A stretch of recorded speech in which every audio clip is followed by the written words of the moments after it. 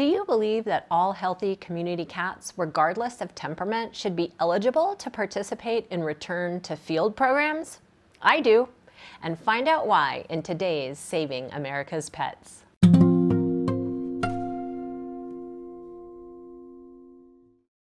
Hi, I'm Holly Sizemore, Chief Mission Officer for Best Friends Animal Society, and this is Rose, my fabulous co-host. Welcome to Saving America's Pets. Community cats come in all types, and while some may be too scared to interact with their caregivers, others are social and friendly. Here's a story from a cat lover in Texas about losing and finding her beloved cat Star. The way I found out about TNR was, like I said, they trapped, I thought it was 3 cats, outdoor cats. When they came and they're like, can we release a cat that we had trapped a couple of days ago? I figured, I'm like, okay, yeah, that's fine. But I was wondering, like, what other cat did they trap? Because I know the cats are linger here in the front. So when the lady came down with that kennel and I saw a white little kitty cat, my God, I fell to my knees, and I have a bad knee. I fell to my knees and I started crying because I've had her since I was 23, and she's an older cat. You might not tell by looking at her, but she's 15, 17 years old already, and I was sad. I was heartbroken because I didn't know she had trapped her, and I had told her that she was my outdoor back cat. I don't know, I wanted to be angry at her, but I understand it's her property. But thankfully this program was in effect and I got my baby back. I was just thinking of all the stuff we've been through, from apartment to apartment to finally living here with my boyfriend in his house. I was just, oh my God, like she's my baby. She's the one that's been with me for the longest time, and luckily TNR brought her back to me. I'm just so happy for that program. Thank you guys so much. I'm sorry.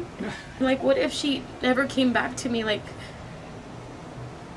what was she like? What would her outcome be at the shelter? Or I don't know. Just thinking of the what ifs it's a burden, and it's not good having that what if in the back of your mind. What if I would have brought her back in? What if she got along with the boys inside? What if my neighbor actually liked cats? It's just a whole lot of what ifs, and it's not good to think of all that stuff. But luckily she's back home, and even though she's a little moody older cat, she's inside. She's happy inside, just getting along with the boys. But I'm happy. I really am happy. This program I love it. I'm just so happy this program's here. The American Pet Products Association's national pet owners did a survey of 15,000 consumers in 2020 and found that roughly a third allow their cats some outdoor access.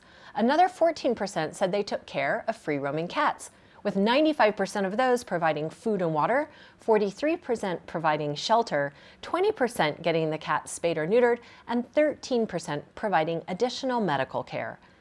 Shelter policies that dictate that all friendly community cats be adopted rather than returned can actually have a harmful impact on shelters' life-saving capacity, as well as an adverse effect on the community, as resources are invested in adopting out cats who were already well cared for and loved by their people.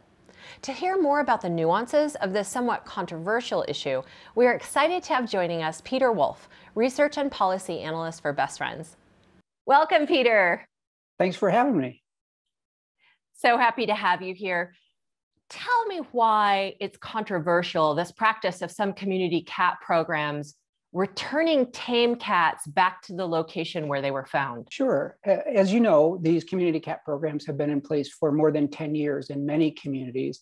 And of course, initially, the primary driver was the unadoptable cats, right? That's where our focus was, on the cats who couldn't be adopted. And so it made more sense to sterilize, vaccinate, and return them. And now I kind of think of this as sort of phase 2 or version 2.0 of shelter-based community cat programming, or TNR programming. And now the emphasis is not just the feral cats, as they're often called, but on these sociable cats. And what makes it controversial, like so much in animal welfare, is it's coming from good intentions. People are concerned about the welfare of these cats. And the thinking, of course, is if they're sociable cats, why can't we find homes for them? So that's kind of the heart of the controversy. And there's a number of reasons why we would argue it's still better in many cases to sterilize, vaccinate, and return them than to impound them and offer them for adoption. It seems like adoption would be the best option. Sure. And I want to preface my comments by saying we want to look at every case individually. The worst thing we can do is a one-size-fits-all sort of program. That was the default for years. And of course, that one-size-fits-all was bring in all the cats, take them from the public, take them from animal protection officers. Cats came in, they got impounded, whether or not there was a positive outcome. We don't want to shift so far in the other direction where that one-size-fits-all looks like return every cat who comes into the shelter. We want to look at them as individuals. It depends on the circumstances of the shelter, and in particular, the circumstances of that cat in front of you. The first and foremost being, if this cat is sociable, it's because they have people. We know often these cats have multiple caregivers in the same communities. They may go by many different names depending on which buffet they're taking advantage of in a particular evening or morning.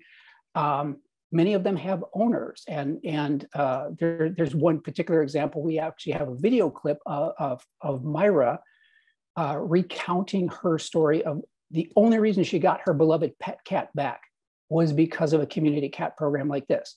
Now, this is Star is a very sociable, beautiful cat.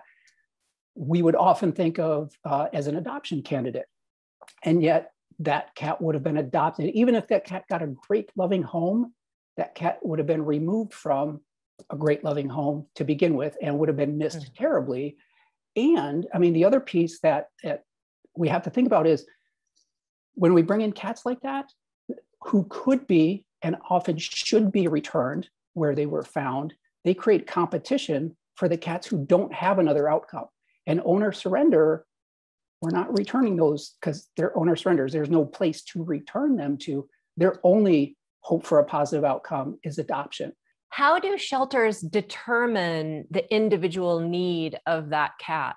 Yeah, the key piece there is and a lot of this, frankly, it falls to intake staff because it's gathering that information. And of course, this could be a resident brings the cat in. It could also be, again, animal protection officer bringing in the cat. Slightly different routes, but essentially the cat comes into the shelter. And again, you want to know, where did the cat come from? I mean, location is absolutely essential. You can't put the cat back where they came from if you don't know where that cat came from. But more context is also better. How long has this cat been hanging around?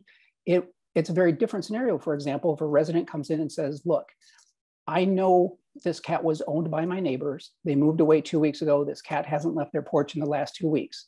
That is invaluable information. And right there, you think, okay, it's almost an owner surrender in that case. You don't necessarily want to. It was abandoned. The cat was actually abandoned, right? Exactly right. Exactly right. And again, that changes everything. And it's a very different scenario from, say, a caretaker coming in and saying, look, this is one of, say, a dozen cats I've been caring for the last several years. I'm in over my head. I can't afford the food, the medical, whatever. And in that case, the shelter, again, having that information, they can provide those resources and say, well, look, if you're willing to continue caring for them, we can make sure they're all spayed and neutered and sterilized and make this a manageable situation. What about the situation where the only information you have about the cat is that it's healthy and sociable and it's been hanging around for a while? That's not the exception. That's probably the norm. And in a case like that, the general recommendation would be sterilize, vaccinate, put them back. Good reason to think that cat's health is going to actually get better after they're sterilized and vaccinated. And ideally, you do a little door knocking, find out who's been caring. If the cat's been hanging around for months, there's resources, clearly. So who are those resources? And again, tap into them. And in almost every case, doing so, you find more unsterilized, unvaccinated cats. And that's how you can manage these situations so that you prevent the next visit with the same kind of scenario, right? I mean, you take a preemptive approach.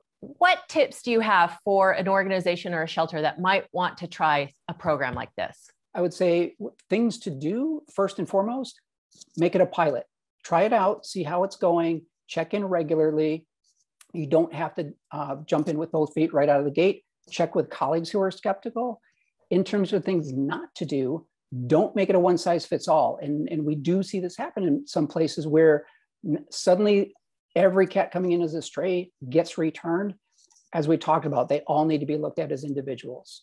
Boy, it sounds like a different kind of TNR than we practiced 20 years ago, that's for sure. And it's a different kind than I came into this maybe 10 or 11 years ago. In a lot of ways, it's actually really good news. It's going to mean a whole lot more cats are saved. It also means a whole lot of cats are kept with the people who care about them already. Indeed. Great. Thank you so much, Peter. Well, thanks again for having me. The places that have the greatest impact on community cat populations typically couple robust return to field programming with collaborative relationships with local community-based trap, neuter, return or TNR organizations. This holistic approach has been key to successfully reducing intake numbers and deaths in shelters in communities large and small around the country. Because together, we can save them all.